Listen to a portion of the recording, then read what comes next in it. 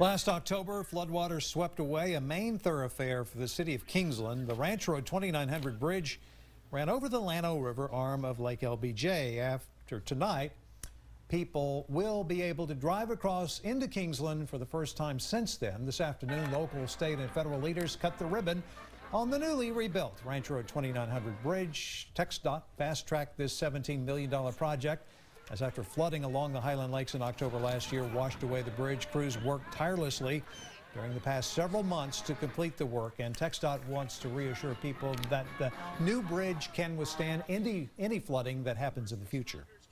It's very special. We've gone through a lot. Businesses have suffered, and it's very exciting to see the community come together and that they got this bridge built really quickly. TxDOT says the new bridge is taller and wider than the previous one. It's estimated that about 5,600 vehicles will travel over that bridge every day. One business near the bridge in Kingsland lost about $1,000 per day without that bridge in operation. Our Kendi Rodriguez took a closer look at the impact some businesses felt